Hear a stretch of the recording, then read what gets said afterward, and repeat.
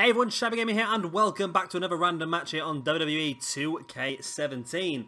Now this one is going to be one suggested by Jay over at Gaming HD, and it is going to be Triple H taking on Bobby Roode, and Stephanie will be at ringside. Now the one thing about these face scans that people do, it almost looks like Bobby's face is just like in 2D. His nose doesn't stick. If you look at Triple H's nose, it seems to be out the body, whereas Bobby, I don't know, it looks like a pretty good Bobby Roode, I must admit. It does look really good.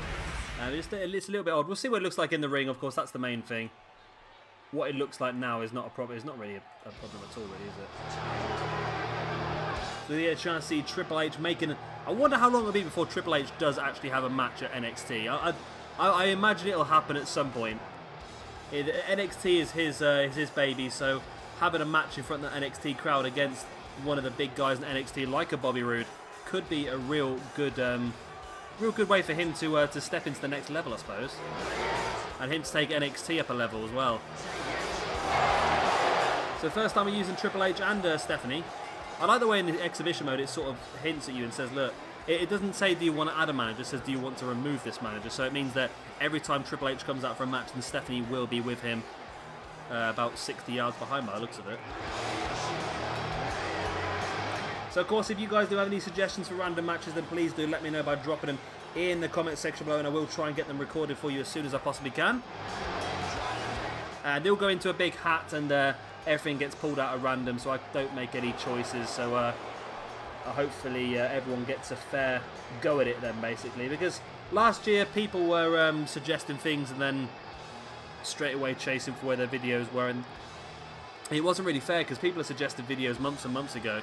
And obviously they should be ahead of the list. So what I've done this year is literally just left it to completely to random. So hopefully no one can moan at me, basically. So I'm interested to see what this Bobby Roode looks like in the ring. Now, one thing I have noticed, so to keep an eye on if you are downloading stuff from the community creations at the moment, is that a lot of the created wrestlers at the moment do not have entrances and do not have movesets. I believe this Bobby Roode does have, and this will be our first created wrestler that we're going to see in a random match as well, I believe. I think it is, yeah. So it'll be interesting to see just how he pans out. We've used a couple of created wrestlers, of course, in our universe mode already. We've used Brian Kendrick over on Raw, although I've downloaded another new Brian Kendrick over the top of that one now. We've also used Mojo Rawley on SmackDown, but I'm not quite sure if that would have been uploaded, but I would imagine it would have been uploaded by now. I'm not sure, to tell the truth. I'll wait and see what happens. I won't give out any spoilers just in case. Triple H, you're milking this entrance, man. Been going like 3 minutes already, your entrance. And there we go, Triple H's entrance is completed. And now it's time for the glorious one.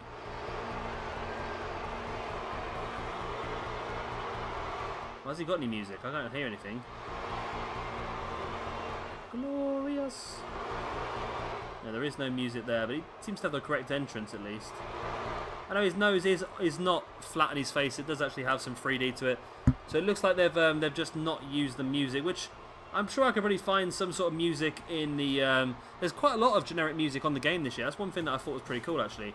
So I think I might get a chance to maybe find something that we can use for him.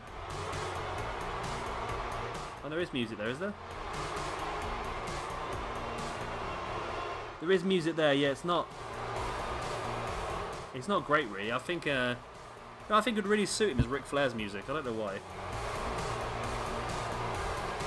So it'll be interesting to see exactly how Bobby Roode acts in the ring as well. Like I said, they have done his moveset on this created wrestler, so that's pretty good to see because it can get very, very annoying when you well, we had that, didn't we, at the end of 2K17, the last one from last match we uploaded, and it didn't have the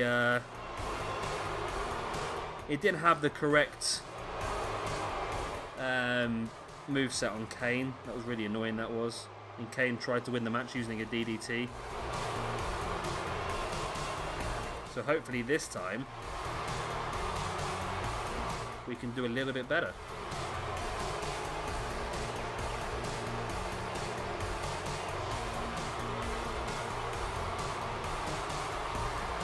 I have tried to check anyway, at least. The entrances look right. It's amazing that we put these two guys together in a match and almost 5 minutes, the first 5 minutes of the video are literally all just, are all just entrances. It's crazy, isn't it? There you go, Bobby Roode getting around the back of Triple H straight away and dropping him in a backdrop onto his own arm. That's quite clever, that is. Does some damage to the arm as well.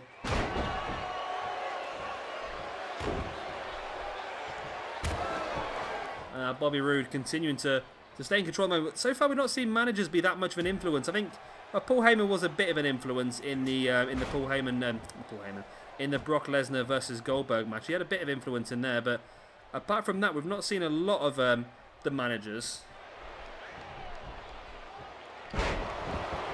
Triple H, they're reversing that backdrop into a crossbody.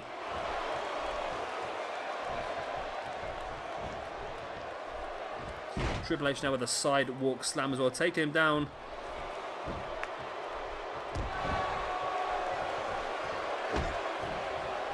And Triple H now taking some control of this match.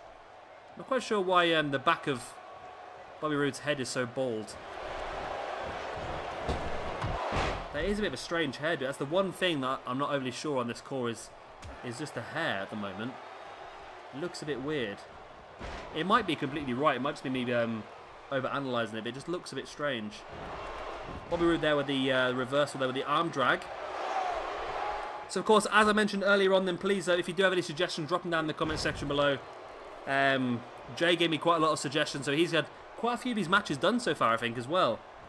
The hat is looking a little bit lighter than it was a couple of days ago, so, of course, I do need some more suggestions. I've got quite a few in there still. I'm sure every single one says Jay on it, though, to tell the truth. And there's a few other ones in there. I've already drawn the next match out of the hat as well, and that's someone different. That's Oxley Plays is going to be the next match. So if you are watching this, Oxley, then keep tuned. You're coming up very, very soon. That's if I remember what order I'm supposed to upload these matches in, I suppose. That's a very, very good point. Bobby Roode now hoisting himself up to the top rope. And pointing down at Triple H. Triple H is now slowly making his way back up to his feet. What is Roode going to do here? Double axe handle taking Triple H down. Into the pin he goes. 1, 2. Only a 2 count. Roode now bringing Triple H back up to his feet, but Triple H reversing with that sort of judo-style arm drag. Now hoisting Roode back up, but Roode again with the judo-style arm drag himself. Dropping the elbow into the chest of Triple H. And Steffi is now up on the apron, so it looks like the manager is going to have some effect on this match. Bobby Roode, big right hand to the side of the head. So Triple H, sorry, right to the big right hand to the side of the head. And now a cheeky little dragon suplex there as well. Not the move you expect Triple H to be dragging out, a dragon suplex, is it really? But he's done well. There's the pin. 1, 2. Only a 2 count.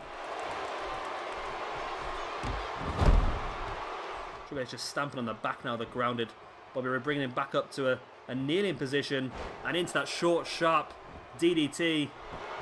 As Stephanie throws a chair into the ring. This is a normal match. There is disqualifications in this one, so unsure what the plan is here. Triple H now dragging Bobby Roode across the ring, dropping a knee into his face. Stephanie up on the apron now. That was a bit rough, wasn't it? Stephanie up on the apron, distracting the referee, allowing Triple H to use that chair. Although Triple H did grab the chair and walk straight in front of the referee when he did it. There's the big spine buster by Triple H, and I think that interference by Stephanie is going to be enough to give Triple H this match. Utilising the chair and the huge spine buster as well, too. No, Bobby Roode kicks out.